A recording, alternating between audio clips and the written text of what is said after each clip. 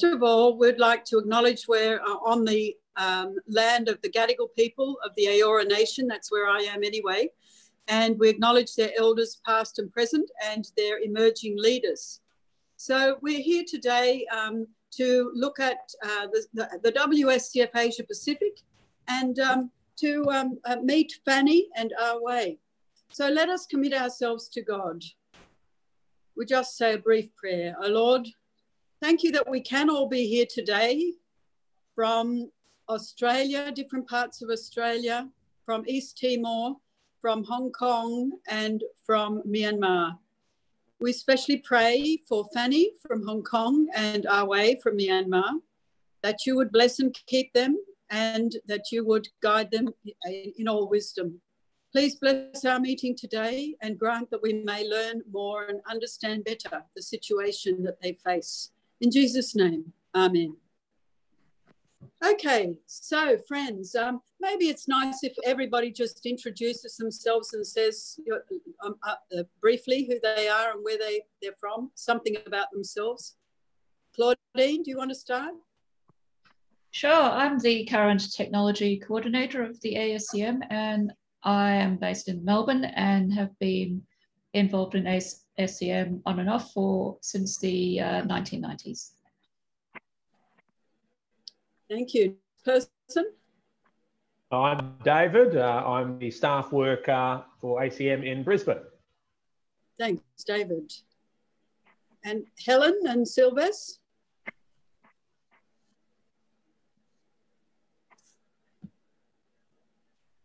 Helen and Sylvester, you're on mute. Can't hear you. You're on mute. You're on mute.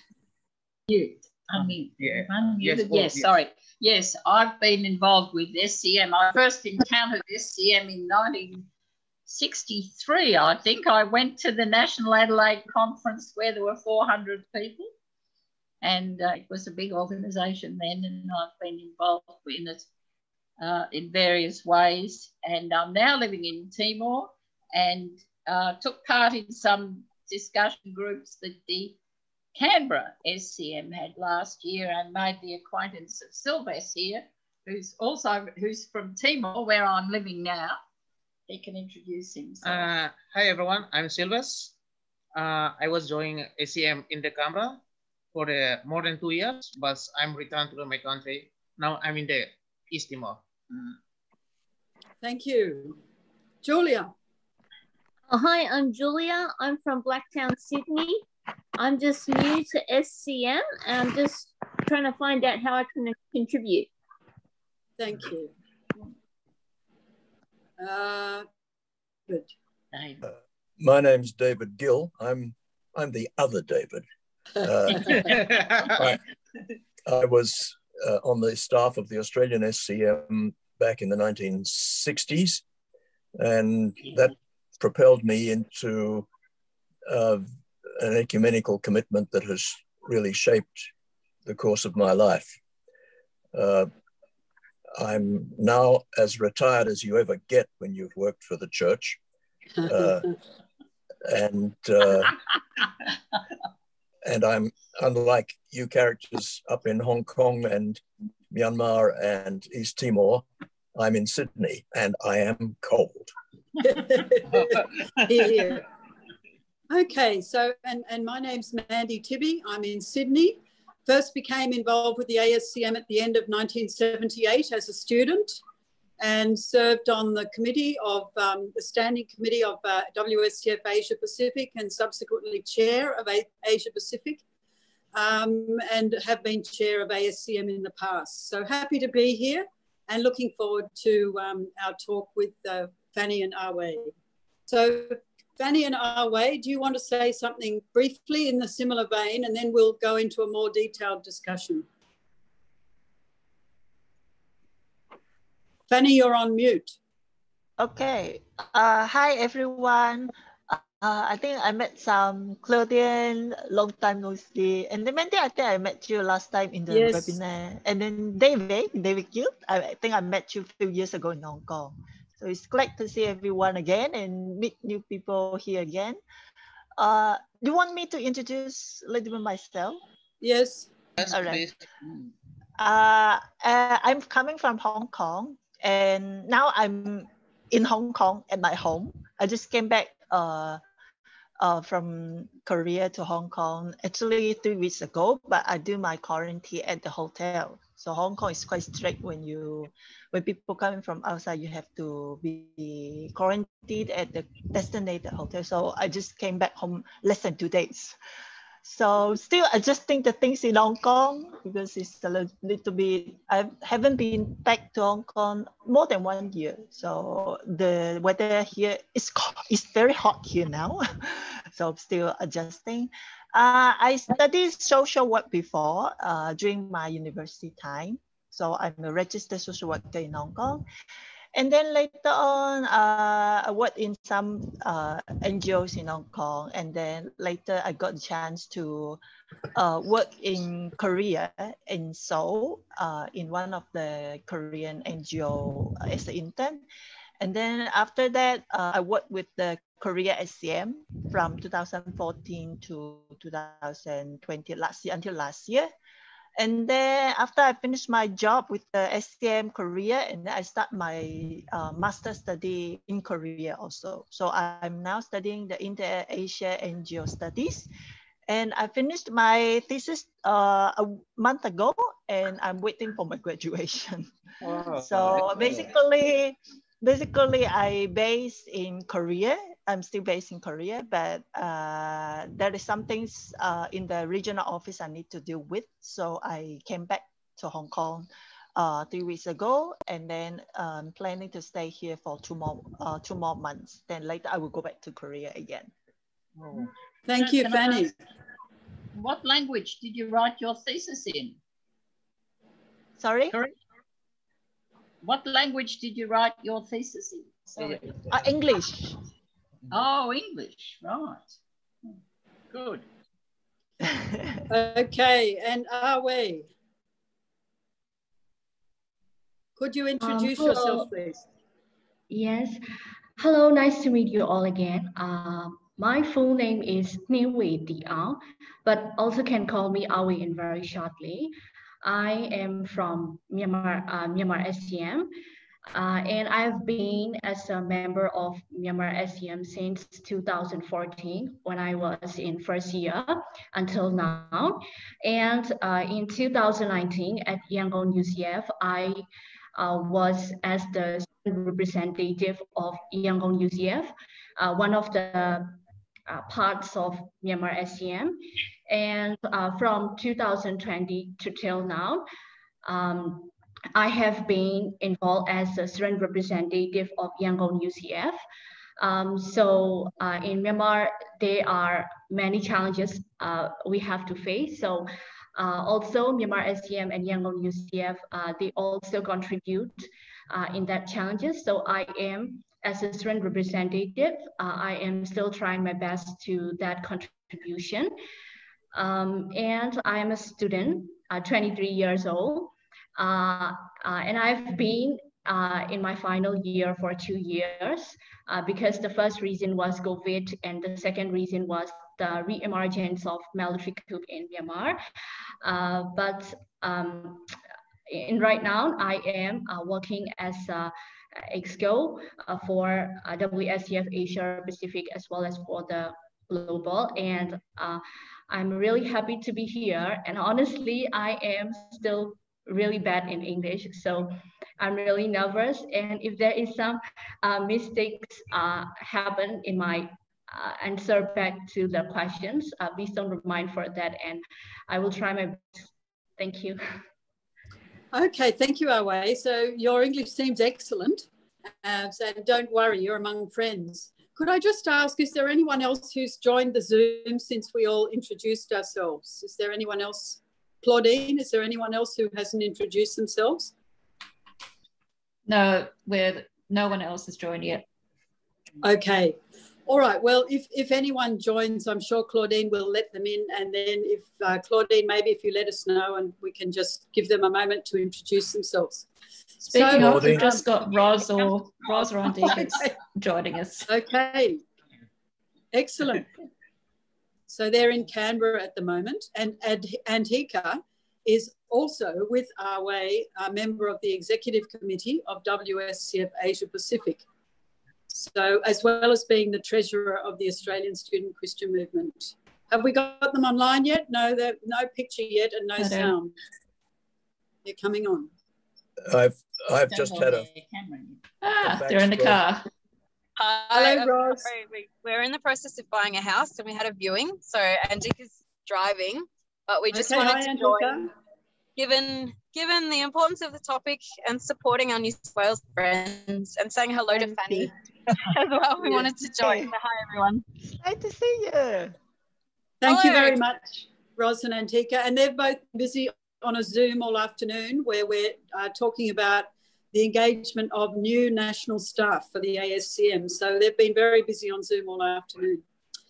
Okay, so I said... Mandy, can I interrupt for a second? I've just had an email from Marion Maddox saying she's having trouble connecting. Maybe Claudine can do something to... Okay. Yeah, I'm getting on to it. Oh, thank you, Claudine. That's wonderful. All right. So I sent Fanny and Arr Wei a few questions just so that they wouldn't be completely taken by surprise. And it may be helpful to just start with some of those questions and then, move through them. But what I had thought was that it'll be a bit interactive, and if people have questions on the way, then they might want to ask you, etc. But just to start, so we get into our stride, I'll start moving through those questions.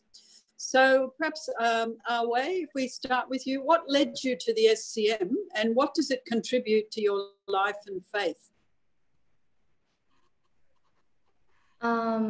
As a senior friend of Myanmar SCM, once told me SCM is just a stepping stone for us to climb. And I also see SCM as a place to nurture a lot of good leaders. It is also the only place where we can learn a wide range of soft skills such as social skills and communication skills that we can learn outside the classroom. And from my point of view, one of the favorite things about SCM is that it allows us to do what we want to do. This may sound awkward to all of you, but I mean, I've been a leader at Yangon UCF for 4 years in a row. In the meantime, I have led many trips and programs with my fellow student leaders, our students and our senior friends, and also our staffs allowed us to lead, gave me full confidence and allowed us to make decisions freely. If something goes wrong while we take the lead, our senior friends and also our staffs will help us fix it and guide us through the process. Even before made those kind of mistakes, our students and our senior friends and also our staffs believe in our leadership. So we got to learn a lot of leadership skills in a very practical way. I see this as an opportunity. This is nowhere to be found except in SCM. This is the reason that led me to the SCM. And for the second question, what does it contribute to your life and faith? As SCM is an ecumenic-based organization, SCM has a large student body of various denominations. In addition to Christianity, SCM has a large number of non-Christian students. That's why SCM has given us a lot of training on ecumenic and a lot of interfaith panel discussions. So we understand that we have to respect our own religion as well as other religions. However, SCM is home to the largest number of Christian students, and it helps us a lot of spiritually. As our students share testimonies, Bible study, and worship programs together, I also made significant spiritual progress. As I said before, SCM is the place where a lot of good leaders are born. To be a good leader, you need to be a good follower first. So by joining SCM, we were able to learn both good follower and good leadership skills. I believe that these are the skills that we will always use throughout our lives. And what SCM has taught us more is how to serve each other, and how to serve ourselves in an organization. So I think this is the most beautiful thing I have ever learned at SCM. Yes, that's all. Thank you, Arr Wei. And Fanny, for you, what would you say has led you to the SCM, and what does it contribute to your life and faith? I think I share a lot with Arr Wei also, but the scale, the SCM scale in Hong Kong cannot compare to Myanmar, because in Myanmar the scale, the SCMs, they have a lot of branches and they have thousands of students. But in Hong Kong, I think it's more like SCM Australia. We are small, but we always have very passionate and very committed members. Like during my time, I joined SCM actually in 2008 when during my last year of my social work study. So actually, I'm using my student identity to join SCM. It's a very short time. I think it's less than half year. But that somehow is like a step into a black hole, a black hole that I never met before. And then you never, I mean, you cannot come out anymore. So it was, but in a very, very, very good way, I'm meaning, because it totally changed my life, my thoughts, everything in my life. I think I don't know why I'm joining SCM. When I recall my memories, it's like one of my friends saying that, oh, there is someone is holding Bible study. Do you want to join? And then me and my friends, oh, why not? Then just go and have a look. What are they doing? And then I remember that time the staff coming, and then only me and my friend and the staff, only 3 of us sitting in a lecture, in the seminar room. It's so embarrassing. Like, okay, what we are doing here? Like, okay, let's have a Bible study. And then I think we have a talk on the Bible only for 15 minutes. Okay, then we just talk any other thing else. But it's quite interesting that I continue to join this kind of Bible study during my time. And then later on, after a semester, and I graduate, and then our staff told us that, okay, we have a chance, you can go to Indonesia for a program, for a workshop. And then my friend said, okay, let's go as a graduate trip for us. And then actually, we don't know what is going on there. We don't know what is the topic of the workshop, and then who, at that time, the regional secretary was Nectar. And then our staff told us that, okay, from Hong Kong, Nectar will go. And then who is Nectar? Actually, we don't know. We have no idea on what is WSCF. But after joining that workshop, that is the Indonesia, in Indonesia, is a Human Rights, Justice and Peace workshop. It's 1 week workshop there. I think I met Jesus there. It's not something that like, okay, I see a light there is a Jesus sitting with us. No, I think it's a group of people that we met at the first time. We don't know each other a week before, but here we gathered, and then we are talking the same thing. We are talking to human rights, something that we concern as a Christian. That makes me feel, okay, what these people are doing. And then that's the curiosity brings me to continue my life, to join not only the local level, but also involving in the regional office. I think that is one of the benefit, because the regional office is in Hong Kong.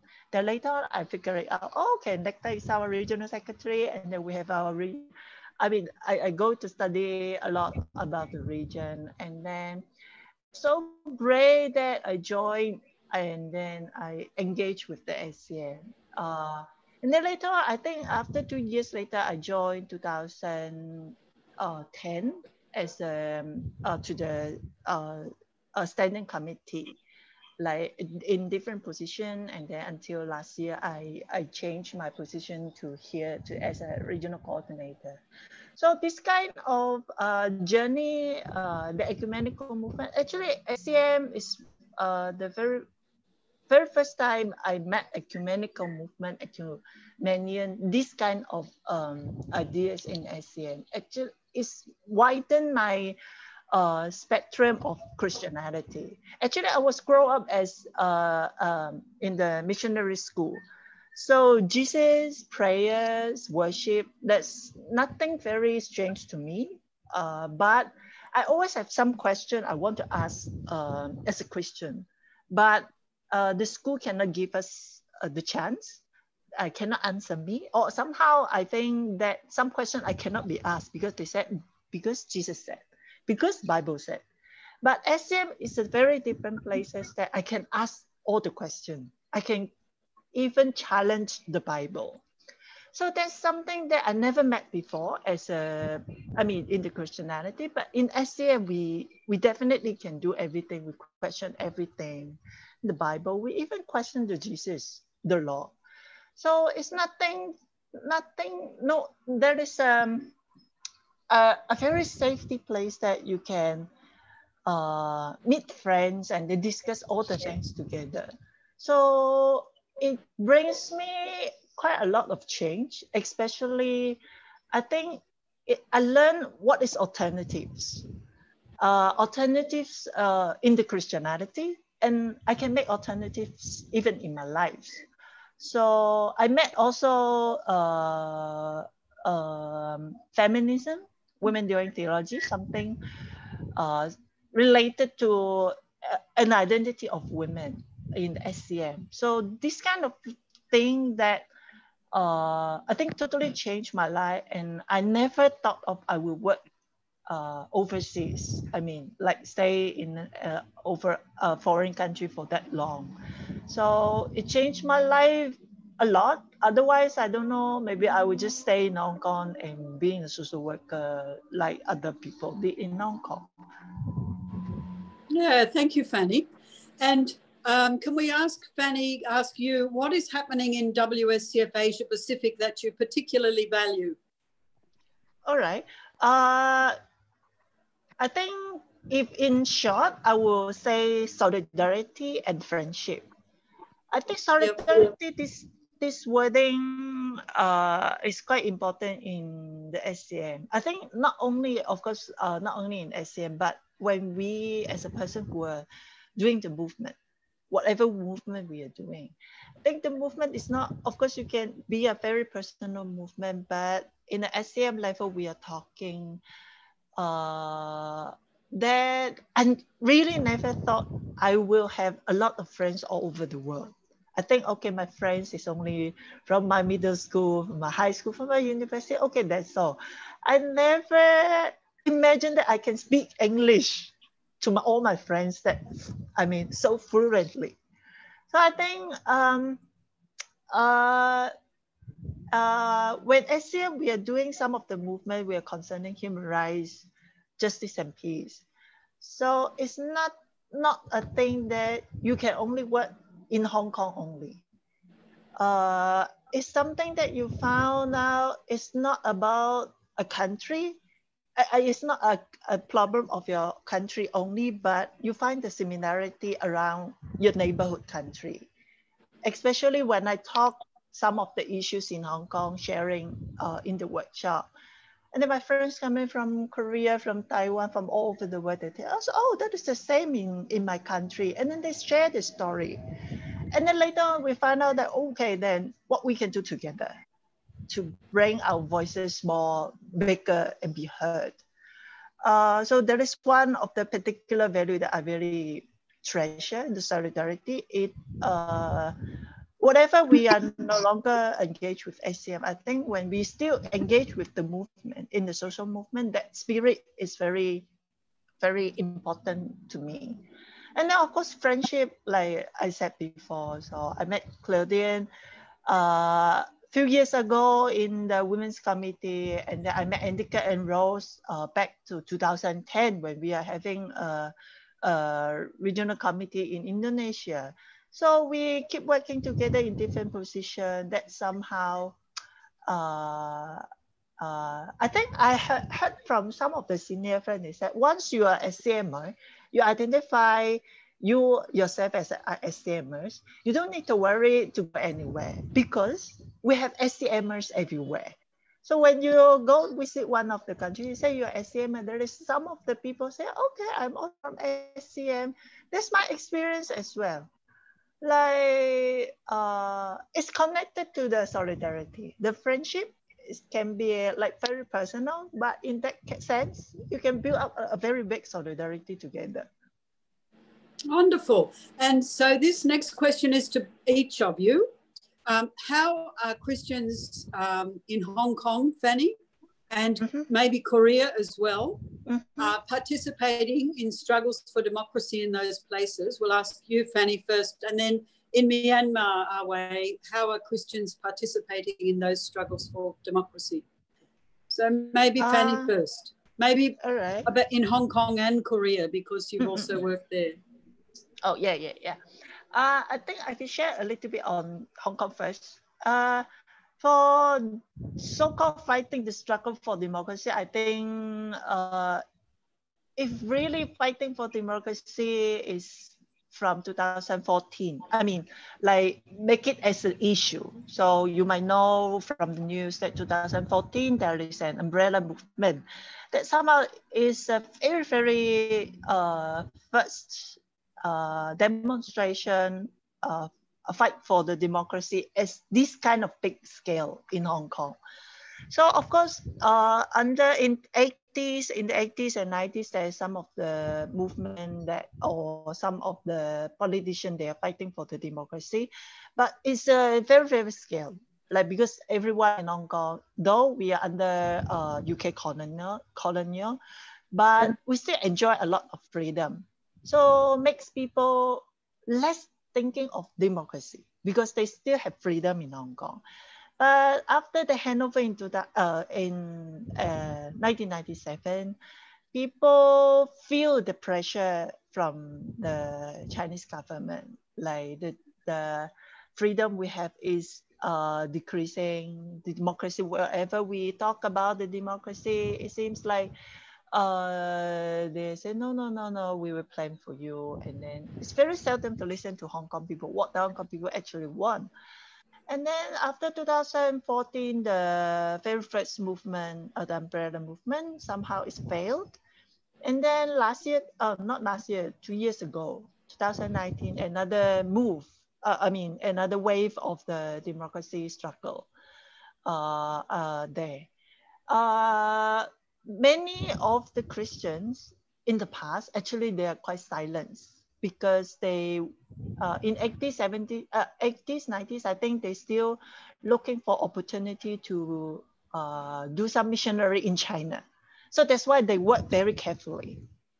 And of course, after 80s, late 80s, when the reform of China, they opened the border. So quite a lot of Hong Kong missionaries, they went back to China for their missionary. So I think basically during that time, the Christian talking about Hong Kong democracy is quite few of them only. But after 2014, especially 2019, you see some people, I think they grow their identity as a Hong Kong people. So they rooted in Hong Kong. They are willing to come up as a church, as a pastor, wearing their gown, and then praying outside for Hong Kong, praying the democracy, because they know democracy, freedom, if we lost someone, either one, that's something, it's not about we cannot vote for our leaders, but it's also, you cannot speak, you cannot spread the gospel of Jesus as well. So I think they feel the threat. That's why they are more and more willing to coming up and fight for the democracy for Hong Kong. But I think it's really few years only. I mean, if you talk about the Christian involving in Hong Kong. But of course, there's still always some conservative, which we are really pro-government. So I think everywhere. Also in Korea, but the history for Christian fight for democracy in Korea is much longer than Hong Kong.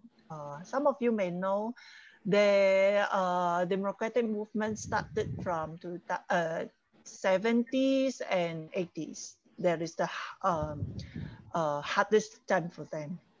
So after World War II, during the dictatorship, so many of the senior friends, especially of KSCF, I think some you might know. So KSCF is the SCM in Korea. Yes, correct. Yes. So many of the senior friends actually, they one of the activists fighting for the democracy for Korea. And then SCM as a student organization, they actually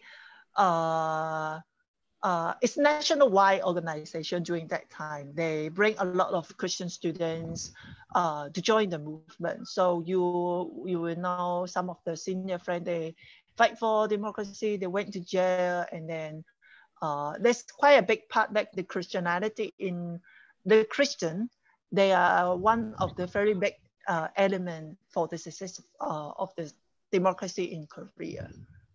Thank you, Fanny. And I'm sure that there'll be more questions to Fanny and Arr Wei as we go. But Arr Wei, if we ask you the same question about Myanmar, how are Christians in Myanmar participating in the struggles for democracy at present?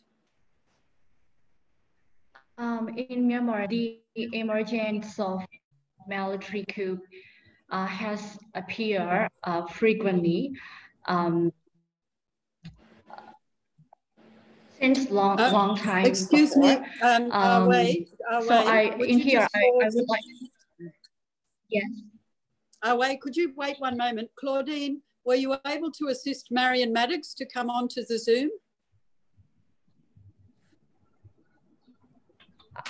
Yes, we've got Marion and Chris and Robbie have joined us in the Oh, time. wonderful. Okay, so we've all introduced ourselves earlier. So Marion, Robbie and Chris, would you like to say hello and just a few words about yourself, please? Excuse me, Arr Wei, we'll just wait. Yes. My name's Marion and I was an SCM staff worker in the 1980s and I've just retired as Professor of Politics at Macquarie University. And it's really, I'm very sorry for joining late, but what I've heard, I've really enjoyed, and it's lovely to see everybody. Thanks, Marion. Oh. Great to see you too, although we can't actually see you. Oh, sorry, hang on. Okay. Oh, hello, it's Chris here. I've just joined. Again, sorry I'm late too. It's been a full day, but lovely to connect with you. I joined SCM in the 1974 and have been involved in all sorts of ways from the local to the international since then. And yeah, so it's great to connect with everybody. Thanks, Chris. Robbie. Yeah, I'm Robbie Tulip. I was in ASCM in Sydney at Macquarie University through the 1980s, at the same time as Marion was in ASCM. And I was able to visit Manila and also Seoul and Pyongyang on behalf of ASCM and WSCF and for Christian Conference of Asia. And the whole theme of international solidarity around Christianity in Asia was just a very important question that I'm so pleased to hear, Fanny, what you were saying. Thank you. Thank you, Robbie. Okay, so Arr Wei, back. Oh, and I think, is that... we also have Helen Hill and Sylvester. Yes, they've introduced themselves. Is that Antika? Yes. Antika, would you like to say hello and introduce yourself? Oh, yeah. Hello. My name is Antika. I'm the treasurer of ISCM and now also the EXCO WSCF Global from Asia Pacific. Thank you. Thank you, Antika. Okay, so Arr Wei, back to you. You had started to tell us a bit about how Christians in Myanmar are participating in struggles for democracy that are going on now. Is Arr Wei still there? Thank you. Yes.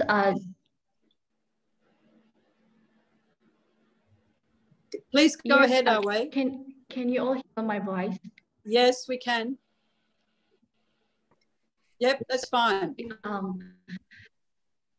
In Myanmar, the military coup has the military coup has happened again and again, and this is really shameful, and this is really disappointed. And in here, I would like to share one kind of story about Myanmar SCM. After 1962, in Myanmar, there were many political circumstances, like right now in 2021. So that in that time, the military, they really afraid to the students' organizations. So they really want to destroy all of the student organization, including our Myanmar SCM, so that in that time, the seniors of our old senior friends of in that time, they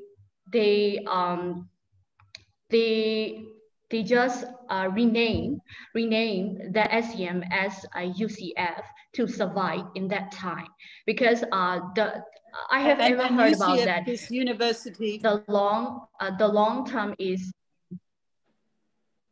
Christian Fellowship. University Christian Fellowship. Yes. Yes, right. So we have to rename UCF because they don't like SCM is Student Christian Movement, so they don't like movement. They don't like the word of movement. So we have to, if we continue with that name SCM, Student Christian Movement, we will be in trouble, and we have to. How can I say? We have to destroy our organization in that time. That's why our senior friends try to survive with another name, UCF. So I think in Myanmar, like Myanmar SCM, there can be many Christian organizations and also a student Christian organization. So they always try to survive no matter what. And another thing is, in the current situation, I see the Christian in Myanmar doing the best they can. Those who can pray are praying. And honestly, actually, the number of refugees is increasing day by day due to the ongoing clashes with the Myanmar Army Yangon and Mandalay. That is why some churches, Christian organizations, and Myanmar SCM are also involved in helping those refugees. However, they are not allowed to make their donations openly. We also hear that it is unfortunate that they are doing so in secret. In the midst of such anonymity, the Myanmar military has been looting supplies for refugees before the goods reach the refugees. So, yeah, that's all. Very, very difficult. So, what helps you face those challenges, Arr Wei?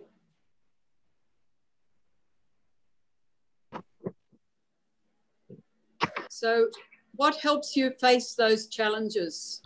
Yes. As our leader, Dawn San Suu Kyi, she once said, courage is not doing the things without fear. Courage is the act of doing the right thing out of fear. So now I keep that in my mind, and I do the right thing as much as I can in this current situation. Yes. And Fanny, how about to you? What helps you and the people of Hong Kong face the difficulties that you face? What helps? I think the belief that, I think the identity of as a Hong Kong people, like we are, I don't know, maybe some of the, I don't know how many friends you have, they are from they are Chinese. But one of the things that in Hong Kong, we are looking for our identity. So, okay, we are maybe like nationality or ethnically speaking, we are Chinese. But for the identity as we on this ground in Hong Kong, we are coming from Hong Kong. I think we want to tell the world that this identity, we are not Chinese from Hong Kong, we are not Chinese from Taiwan, we are not the Chinese in Malaysia, but we are the people from Hong Kong, this place, this city. I think this identity we want to maintain and we want to be proud of, that somehow spiritually, I think, bring us to face those of the challenges. I want to respond to Arr Wei also. I'm actually talked with Hong Kong SCM after the movement in 2019. So not only the SCM facing difficulties, but the student unions in the university. Actually, they got all the oppressed from the university themselves. So there is 2 elected student union from the Chinese university and the Hong Kong University, but unfortunately, the university themselves saying that we no longer can provide any support to the student unions. Actually, somehow in an indirect way that we are not admitting these student unions. So for the student unions, they are facing these difficulties, of course, as us as a very small student movement in Hong Kong. Like what I always say, I'm thinking maybe probably Hong Kong is following the way of Myanmar SCM in the 80s. We might need to change our name because student movement, these 2 identity is guilty in Hong Kong. I mean, finding guilty in Hong Kong. So I think we, especially the young people, I thought they are finding some of the way. Some of them, if they have ability, they will move out.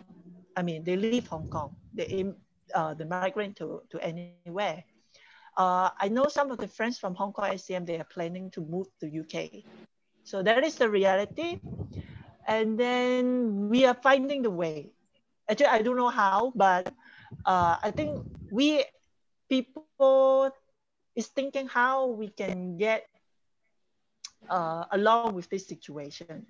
Unless you have ability to leave, otherwise, we need to think how we can survive in Hong Kong under this kind of stress.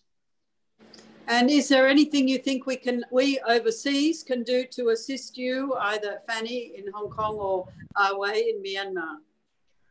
I think, as I said before, the spirit I learned from SCM is about solidarity.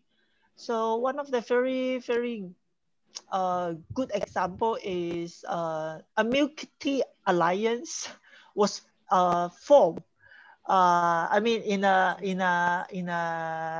seafood movement way, like the Hong Kong, Thailand, Myanmar, I think Taiwan, probably India as well. So the civil society formed this kind of an informal solidarity, but it helps because after the movement in Hong Kong, Thailand happened last year.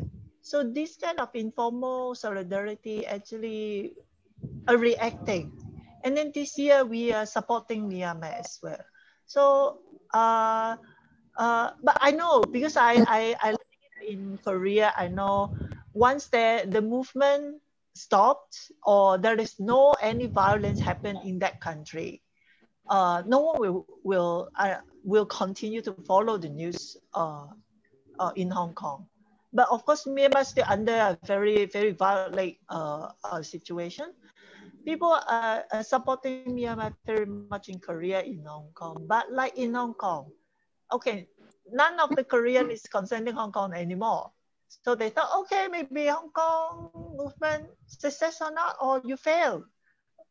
No one's know. But if I will always encourage people, if you still want to support the movement in Hong Kong or in Myanmar, you need to first to go and study the history of Hong Kong Myanmar, especially if I'm speaking as a Hong Kong people. So many people will put all the Chinese together. Okay, you're from Hong Kong, okay, you're Chinese. Okay, you are from Taiwan, oh, you're Chinese. But you need to study you need to understand why the Hong Kong people insisting this identity as a Hong Kong people. Why Taiwanese is insisting the identity as a Taiwanese, not a Chinese. So this kind of thing, you need to understand, and then you will know why people are doing. Then I think the automatically the solidarity will come out from overseas. Maybe you can talk with your friends. I think there is a lot of friends around you. There is the diaspora forming. I mean, as a Hong Kong people forming in Australia and in UK as well. So you may go and approach them, study, and what kind of I mean, a kind of study that it will help you to support the people in Hong Kong while we are fighting. And then later on, if there is something happening in Hong Kong, then we can react very quickly in order to support each other.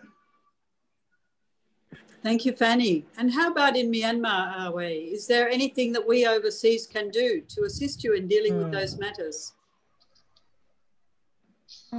Yes, let me call on our SCMers overseas to stand with our people until democracy is achieved, and with our government, which is NUG, National Unity Government.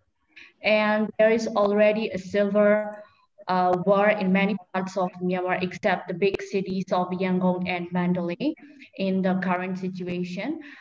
So as a result, the number of refugees is increasing day by day. So it would be great if we could provide the refugees with the basic necessities, medicine, and other necessities. Yes, this is my thought. Thank you, Arr Wei. At Easter time, it was very interesting to see when on our televisions, some of the rallies and so on happening in Myanmar, and there were people carrying Easter eggs in the rally. So it more or less said to me, there are Christians there in those rallies. It was really interesting to see, just carrying the Easter egg symbol, brightly coloured Easter eggs. It was very interesting to see just the creativity of people.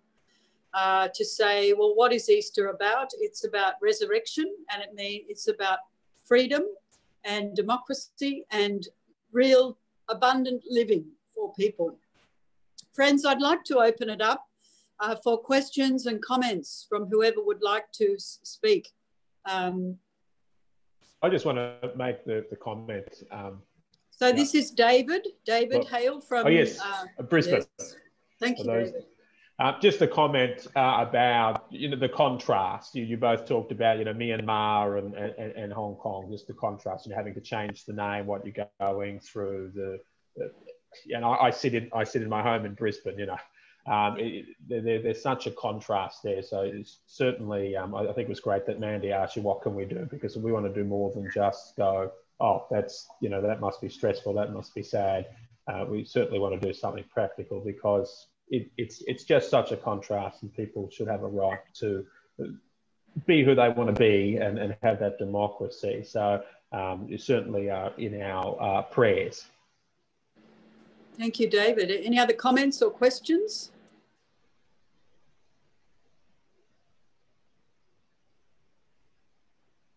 I'm quite interested in the role of Christianity in Hong Kong. Perhaps, Fanny, if you could speak about that. Christianity in Hong Kong, right? Yes. I'm sorry, somebody just rang me on my phone when I was asking the question. Maybe they have the answer for you. Well, the place of Christianity, like in a context where democracy and freedom are under challenge, as Mandy said, the Easter egg can be a symbol of democracy and freedom. And so that's an example, but there's a whole history of liberation theology, which feeds into the human rights of Hong Kong. And so there's a question, the role of theology and of the church and of Christianity in the current situation for Hong Kong. So Fanny, if you could speak about those issues. Because I'm not living in Hong Kong for quite years, so I don't know how the theology, how the preaching in the church is doing. But what I know is quite a lot of the pastors who are willing to openly preaching in the movement in 2019. Of course, I'm not joining. I don't know like what they're preaching they're doing, but somehow I listen few of them. It's more related to the liberal theology that you have mentioned, rather than a very like, because the ecumenical movement in Hong Kong is not a big part. It's really, really small. And that is my observation, and that's my comment as well. The HKCC, the Hong Kong Council of Churches, Christian, which we know it should be a very ecumenical organization, right? But sadly, I don't see they speak much on the movement. Because I saw the difference between Korea and Hong Kong. The NCCK, they speak very directly. So the NCCK being the National Council of Churches of Korea. Yes. They themselves is a part of the movement in the 80s and 90s. Or probably even earlier. But the churches involving in the movement in Hong Kong is really few and very individual.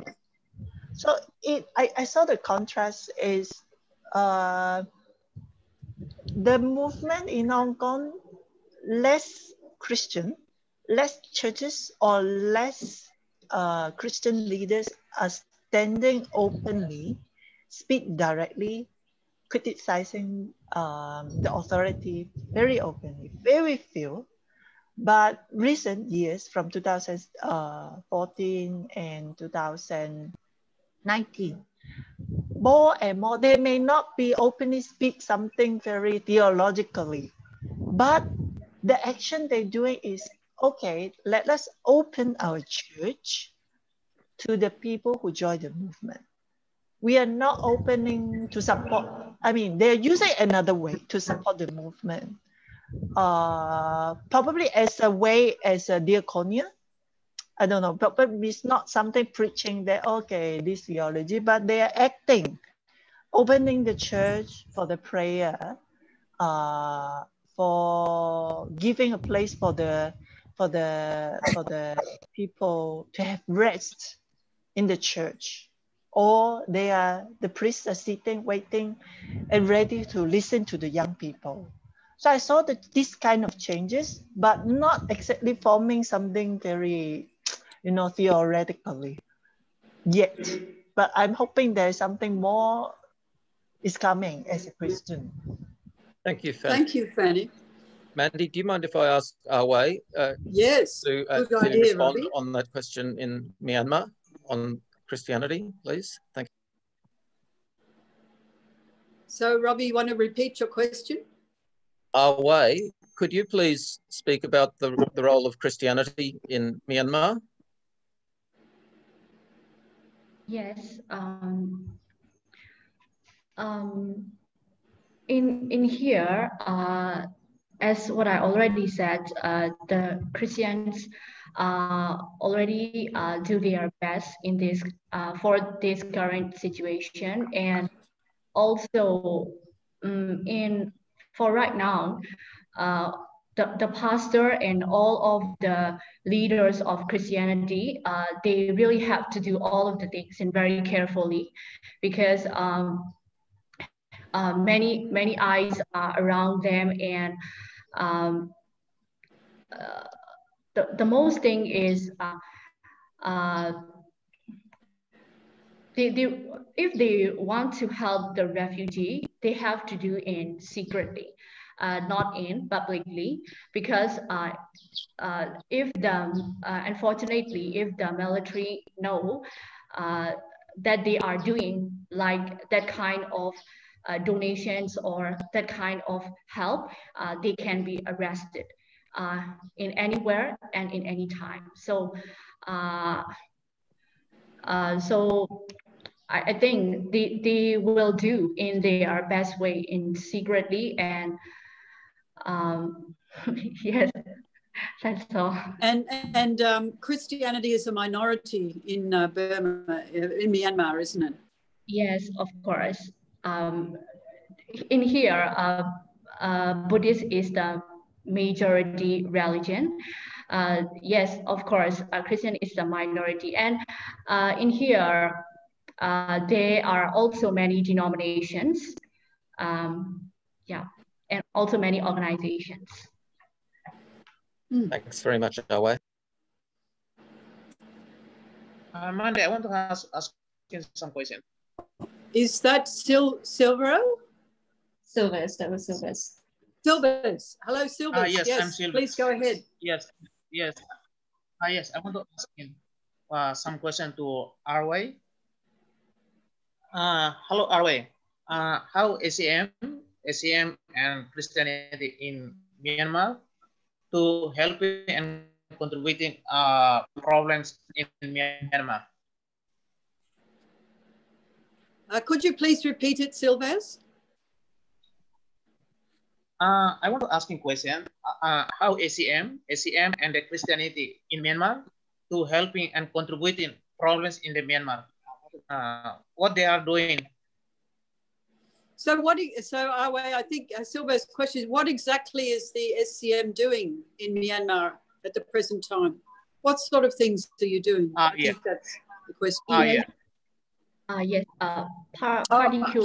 before you answer that, we also welcome Andrew Francis. Andrew, welcome. So we just all introduced ourselves. Andrew, would you like to say a couple of words about you, please? Well, sure. Thanks, Mandy. First of all, I'm very sorry for being late. I had something else happen at home, so I was late. I was in the SCM in the 1990s, basically in Australia and in the Asia Pacific region and the EXCO, and I worked with Cynthia Yuan from Hong Kong on the EXCO for her term. Yeah. So it's lovely to hear the stories. In fact, I was in Hong Kong just a couple of years ago and I met Cynthia and Wong Wai Ching, who many of you know. So it was great to see them again after a long time. So sorry for being late and interrupting. Just happy to listen. Thank you. Thank you, Andrew. So Arr Wei, back to Silva's question of what exactly is the SCM able to do in this situation in Myanmar? Yes, in very recently, I have heard that two of our senior friends from Myanmar SCM, one is, his name is Go Jong No. He is trying to help some of the refugees from Minta, which is the Chin state in Myanmar.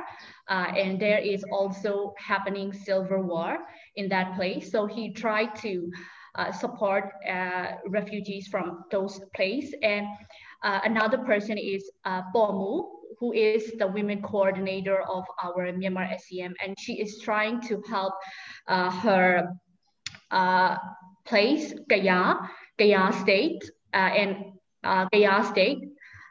Myanmar, and in that place also the civil war is happening. So those two persons, they are trying to help those refugees. So the rest of our SCMer try to support them as much as we can. And me also recently, I have some kind of donation from my senior friend. So I take take them to them and help. So this is all of the things that we are doing for right now. Yes. And Arr Wei, we heard you mentioned civil war in Chin State and civil war in Ga'an. We heard in Australia that the civil wars in the various states, the ethnic minority states, have increased, and that there is quite a lot of coming together against the military crackdown, and there's more working together than in the past from the small states. Is that your experience? Yes, of course. Not only Gaya State and Chin State of Manda, there are many places already happening, and except the big cities of Yangon and Mandalay. And I'm now staying in Yangon. So, but we also have to care for. We cannot say when will happen war in Yangon or Mandalay. So we have to take things in very carefully. Yes, and also Myanmar SCM programs and also Yangon UCF activities are all already in stop for this situation, and all we are doing right now is just helping to the refugees. Yes. So before the military coup, how many branches were operating in the Myanmar UCF, or whether you call it UCF or SCM?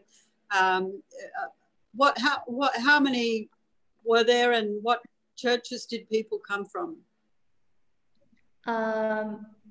Before the military coup, even in the COVID time, we did many programs online, like women trainings, and also leadership trainings. Many trainings are happening in online through Zoom, even in the COVID time. But before that COVID, our Myanmar SCM usually do many programs and many activities, and there can be, I think, from Myitkyina, the top of the city in Myanmar map, to the lowest city of the Wei. I think we more than 10 branches which are participating in Myanmar SCM, and also in Yangon UCF. Under the Yangon UCF, there are 15 universities participating. So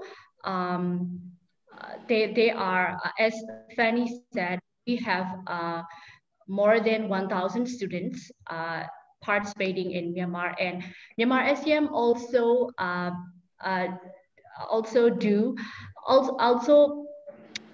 conduct many soft skill programs, like many camps like ecumenical study camp and peace building, and FNMRC, a Frontier Mission, and many things. Yes. But for right now, all are in. Yes. Sure. Okay. Any other questions or comments?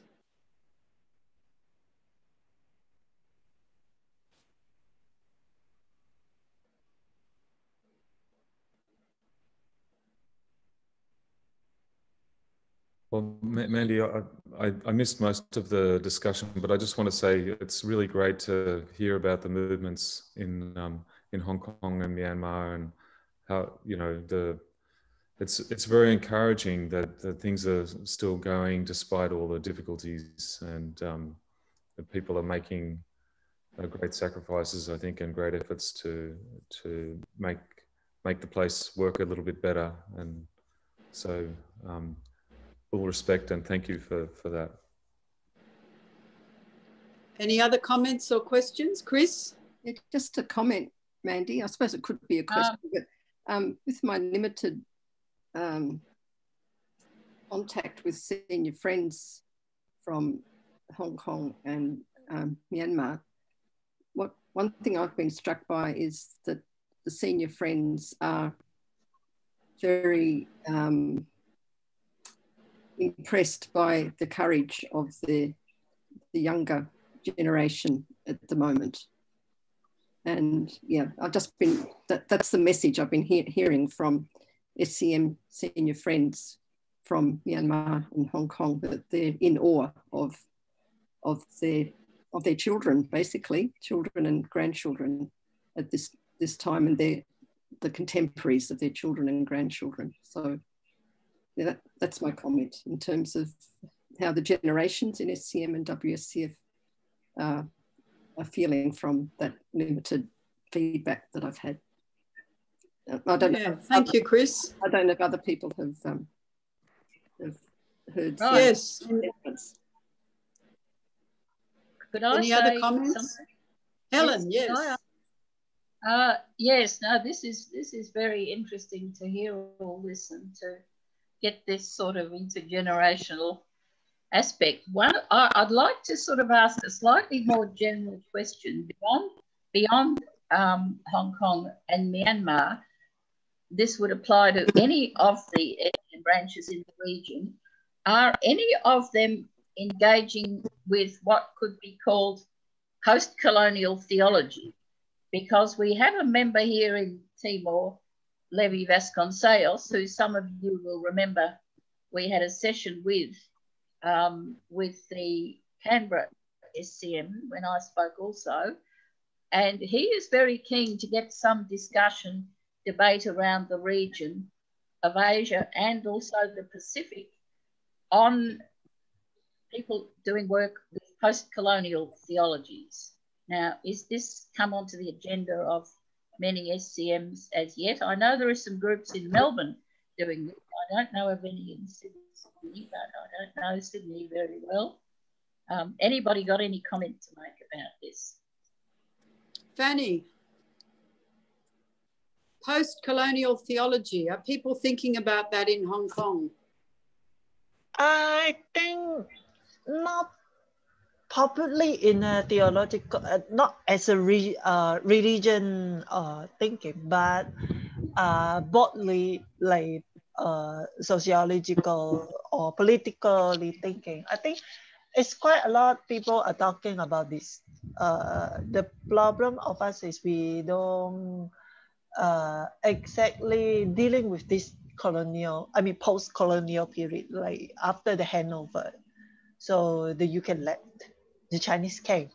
So what the problem left in Hong Kong somehow is affecting us. But 20-something years after handover, I don't think there is much discussion on that. But beyond SCM or beyond Hong Kong, in the region, at least I think in the program I joined before, I mean, in the past 10, 13 years, I do feel that we are talking this kind of how can I say, about a macro analysis less and less, like more contextually talking, like probably, okay, like what is happening in Myanmar? And then what is the situation, why it happens, and then why Hong Kong is having this kind of movement last 2 years. I think I don't know, probably also like because we don't have much programs in the region because of the decreasing of funding. So in the program that we have to shorten our time, some of the discussion we need to remove. But I think we I don't know how we can bring back this discussion in the SM, probably as a Christianity. What's the theological thinking we should use and help us to analyze the situation in not only in those countries, but as a region. But what I think is probably India SCM, they might engage much more this theological thinking more than other countries. Yeah, but and Arr Wei, sure, but yeah. Arr Wei, anything you'd like to say on that topic? Are people talking in Myanmar about post-colonial theology at all? Honestly, I don't know that kind of word. Okay. Well, Helen, would you like to say, in the East Timor context, a newly independent country, one could assume that post-colonial theology could be quite important. I think you did some work in Africa where post-colonial theology was quite important. And so it's interesting that you raised that. Would you like to say any more about that and what you think post-colonial theology, why it might be important? Yes. Well, I'm really just sort of beginning to process this sort of thing. And it's interesting that, Mandy, that you made reference to the work I did in Africa. Well, I did in relation to African movements of liberation when I was working at the WSCF's Europe-Africa project in London. That's many years ago, 70s, early 70s. And liberation theology was coming up in Latin America. And then a lot of people were making the point, now liberation theology has to be contextual theology. There has to be specific conditions under which Christianity came into various countries. And I've observed this, and even more so when I worked in the Pacific, in Fiji and New Caledonia. You had quite different ways that the gospel came in under the British and the French and the Portuguese, and different classes that took it up. So it's also a sort of sociological theology, because you're looking at, you know, what message was extracted from the gospel to tell people about what the Bible was all about. And then Levi Vasconcelos has just come back from doing his master's in Kupang, and he keeps asking me, Helen, he said, are there any post-colonial theology groups in the SCM in Australia? And strangely enough, I had to say, well, most of the post-colonial theology groups I know are actually outside the SCM. There are a couple of people in the Uniting Church in Melbourne had a seminar which I went to just before I came to Timor. And I just wondered whether it is something that the WSCF Asia Pacific region might be taking up, because it does relate to the justice issues. It relates to power structures. You know, how did particular groups of people come to be in power in different countries, and what sort of message were they using from the gospel sometimes, you know? And of course this relates exactly to Paulo Freire, and I was fortunate when I was a frontier intern to be a student of Paulo Freire twice in seminars, and he would always get us to analyse exactly what the context of education was in our country and the power structures. And I just wondered, you know, to what extent SCMs are engaging in this sort of work still, or again, or always have been, because I haven't really had a lot to do with the formal structure of SCM in many years. So I don't know whether anyone else has got anything to say about that. Yeah, I would have something to say. My impression is that from when I was working with Christian Conference of Asia 2001-2 and prior and through the SCM, that there was a lot of talk about things like buffalo theology, and a lot of people were trying to, it wasn't really called post-colonial theology, but people were trying in a very serious way to try and say, what does the gospel look like in our context, and to look at what does it mean in our context, and are we worshipping in a way that is meaningful to us? What is important to us? So I don't think it was really called that post-colonial theology, although India always talks a lot about the colonial period, but I think people were doing that and thinking about it, but not using that term, and that could well be still the case. Look, I don't know if Fanny or Arr Wei have any comment. I agree with Mandy, because in the context of Korea, like in the 80s, 70s, 80s, they have Minjung theology, right? Yes, theology. Yes. But which is theology of the people. Yes. Yeah, but that is very contextual. It's from Korea, from the people's experience. But is this Minjung theology no longer, I mean, there is still some people are talking about Minjung theology, okay. But in the younger generation, at least in my time when I was joining the movement, I think I was the last, I don't know, generation to hear Minjung theology. Then now the young people, the Christian, not necessarily they are from SCM, but the Christian, the ecumenical movement in Korea, the younger generation, they are no longer talking about Minjung theology, but actually they are doing something very similar, but they don't put this frame in their theology. They have their own new, I mean, it's not as a Minjung, but a very specific target group, maybe LGBT theology, women's theology, eco-theology, something that put into that particular target, not as a big frame as Minjung. Okay, and Arr Wei, what about in Myanmar?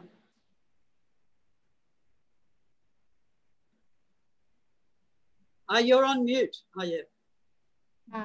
Yes, I think similarly can be happening in Myanmar, as Fanny said.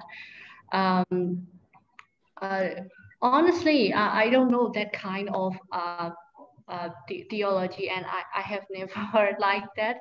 But I think our senior friends, they guide us, and the ways of they guide us and they teach us can be can be with that kind of theology. And the one thing is, whenever we do in Bible study in SCM,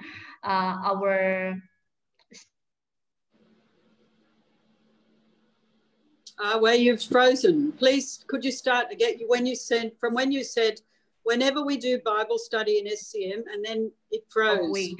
Not only they guide us to learn from many side of views. Yes, so I think theology can be deal with us without knowing without knowing that. That term. Sorry. Yes. For my bad English. No, that's wonderful. No. Thank you. Okay. Anyone else? Any thoughts, comments, questions? David Gill. I would just make the point that Asia is incredibly diverse. Maybe more diverse than Africa, although generalizing like that is always risky. But when we talk about Christians in Asia, we're talking about people who have many different histories, facing different issues. If I think of Hong Kong, for example, my young friends there are not interested in the issue of post-colonial problems. They're facing, as they see it, neo-colonial problems. And when we speak of the Christian presence in Asia, remember, Christians are a minority in all countries except East Timor, Philippines, Australia, New Zealand. So that changes the things you need to think about and the way you need to frame the issues. Just a minor comment. Yeah, thank you, David. Any other thoughts from anyone before we come to a close soon?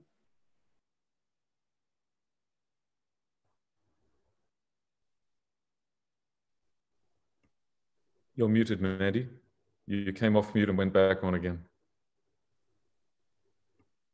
Friends, I think this has been a very rich sharing, and I think our thoughts and prayers are very much with the people of Myanmar, the people of Hong Kong, and other places facing great oppression.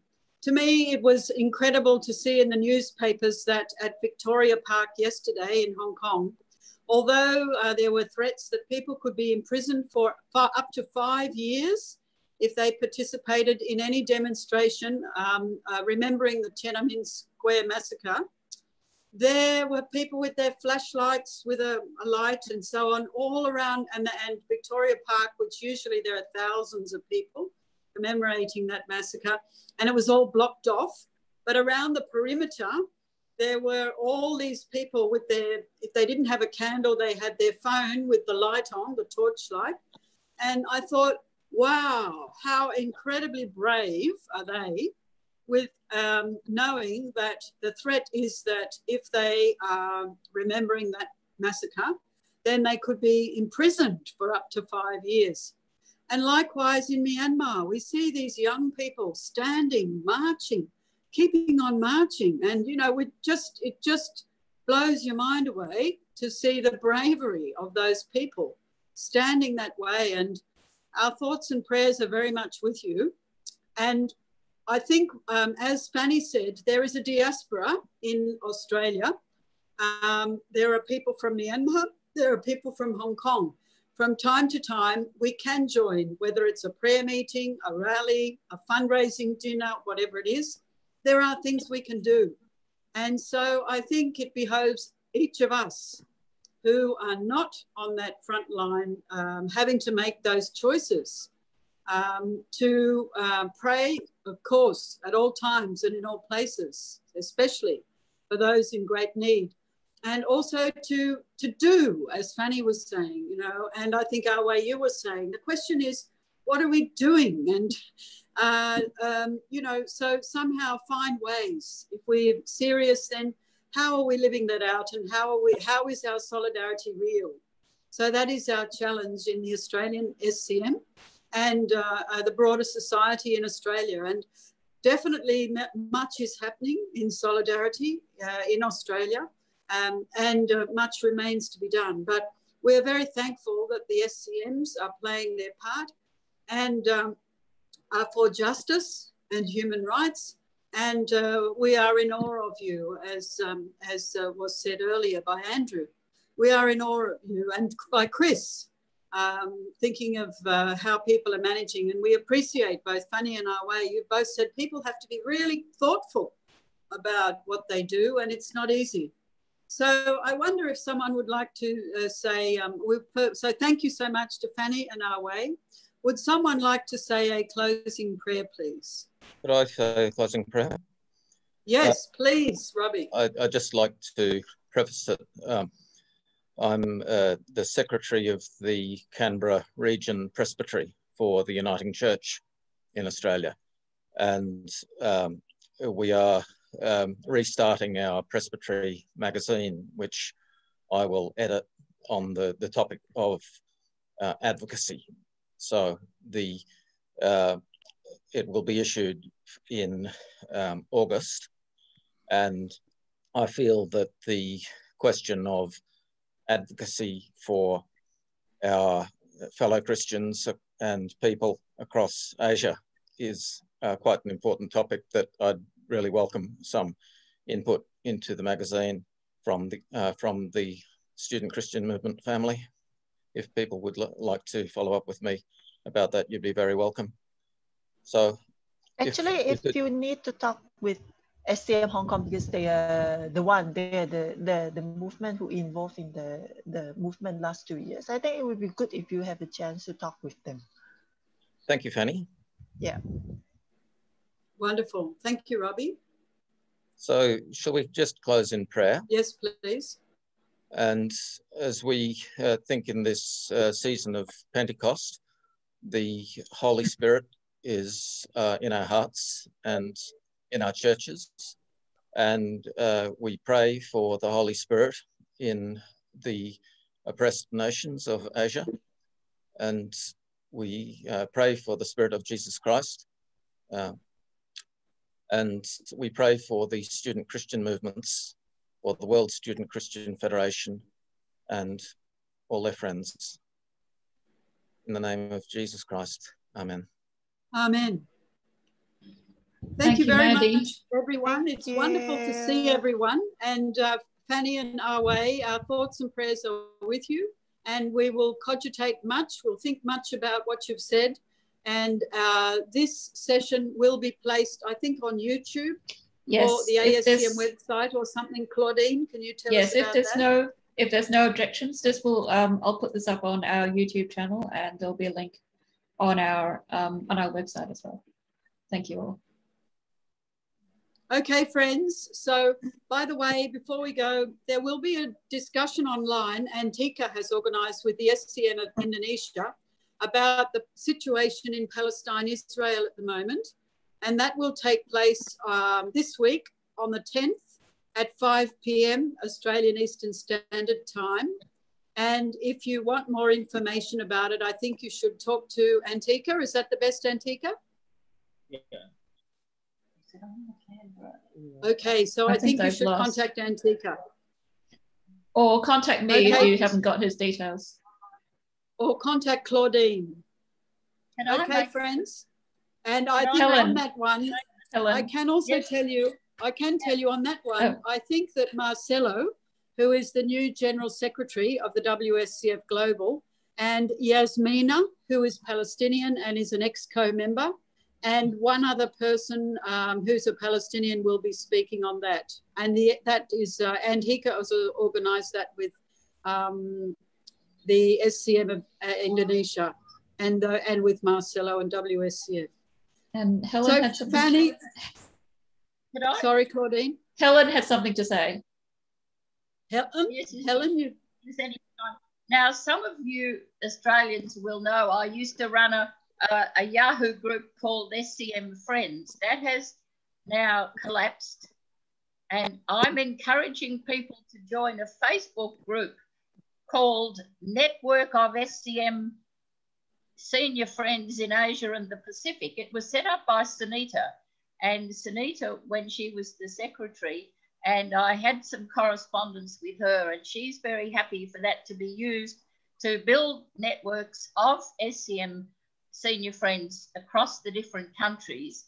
And I know the Timorese SCM would like to organise some Zoom meetings, possibly on the basis of there being numbers of people in that group. So if more of you could join it, just look Network of SCM Senior Friends. Just search for that on Facebook and ask to join it. And she's the moderator of it. But it, you know, so that we could get more stuff put up there, and including the SCM of Timor, very keen that there be advocacy done on West Papua, because there are as appalling things going on in West Papua as in Palestine, and yet it's hardly making the media for various reasons. And one of my former students from Victoria University, who did come to an SCM camp in Melbourne, is now in Queensland working for the diplomatic front of the West Papuan resistance. So we will try to be having some discussions with them and their strategy for getting the issue re-looked at the United Nations. Sorry, I better stop there. Thank you, Helen. Much appreciated. So friends, God bless, and thank you for being present. Bye for now, everyone.